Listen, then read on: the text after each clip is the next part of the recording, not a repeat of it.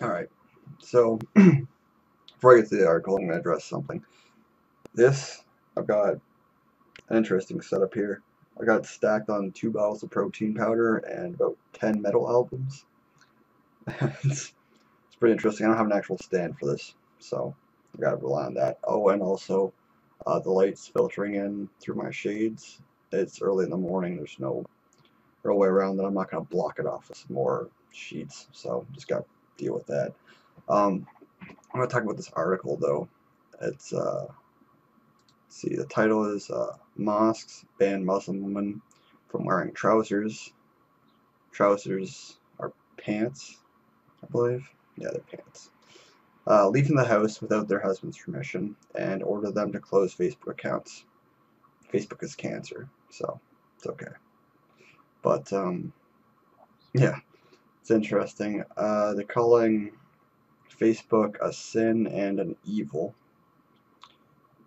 Let's look into the article itself. So, it says a Muslim woman should not wear trousers, leave the house without their husband's permission, or use Facebook according to controversial rules published by British mosques.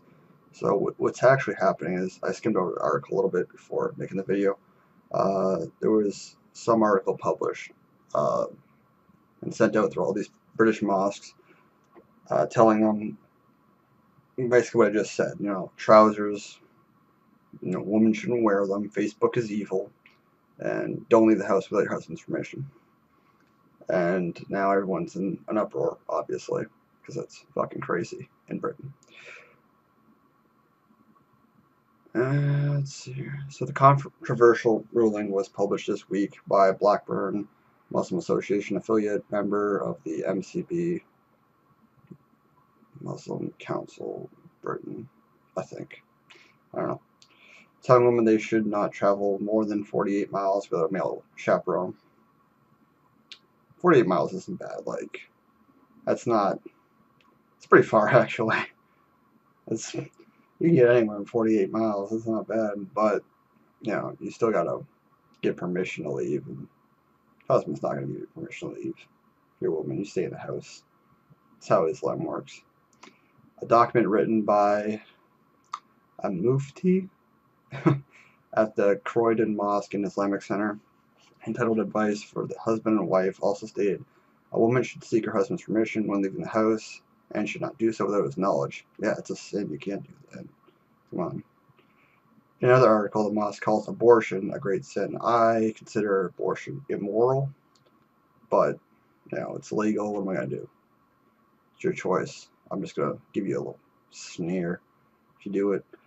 And describes acting and modeling as immoral acts. I don't understand that one. I mean, modeling maybe because you're taking off those fashion disasters and showing off your body, but acting, I mean, you can still act, be on camera. I'm sure there's nothing in the Quran about that. Moderate Muslims and anti-extremism campaigners have slammed the statements as disgraceful and outdated and patriarchal, according to the Times, which is true. That's right. I can't really argue with that. That's completely correct. It's the definition of patriarchal, actually. Having any control over women or children or finances, uh, you know, solely as a man. That's the definition of a patriarchy. Campaigners called the Muslim Council of Britain, I got that one right, an umbrella body that represents hundreds of mosques, bodies, and schools, uh, to order its affiliated institutions to delete online advice, restrict women's freedom. So, like I said, uh, they're sending this organization, the MCB, is sending out this information to all the mosques, telling them they should be doing this. And these campaigners are saying, like, you guys should just delete all this information. It's crap. Get rid of it. An article entitled Dangers of Facebook was published. Dangers of Facebook, that whole section is just saying what it already said. It's just repeating the same crap. It's, Facebook is evil. It leads women to cheat and show off details of their body and things like that. And it says here, it's quoting the article. The MCB posted, "The ones who wear trousers are men, and the prophet cursed women who imitate men." So men have to wear the pants, the way things are. And that's interesting. None of the organizations responded to the Times request for comment. So they didn't give a shit. They're just going to keep this up. That's just the way it is. And you can't really blame them. I mean, they want Sharia law. This sounds a lot like Sharia law. And they're just going to keep pushing it until it happens or there's a big revolt and it gets completely shut down. I can go through the rest of the article. Basically, at the end, it just states it's quoting something that someone said. Rulings that belong to different historical periods and cultural settings get superseded. We encourage affiliates to actively consider this. It also talks about, it says things from a certain time period are outdated, and kind of off the cuff says, certain cultural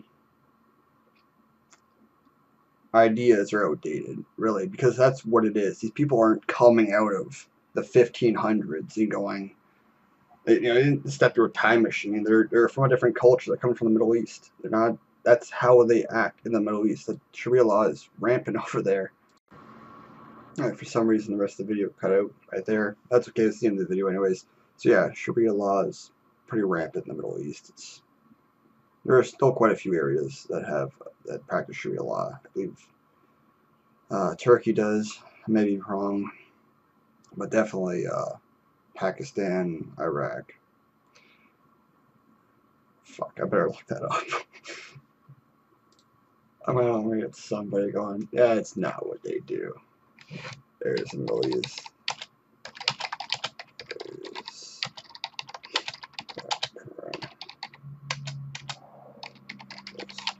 Sharia law.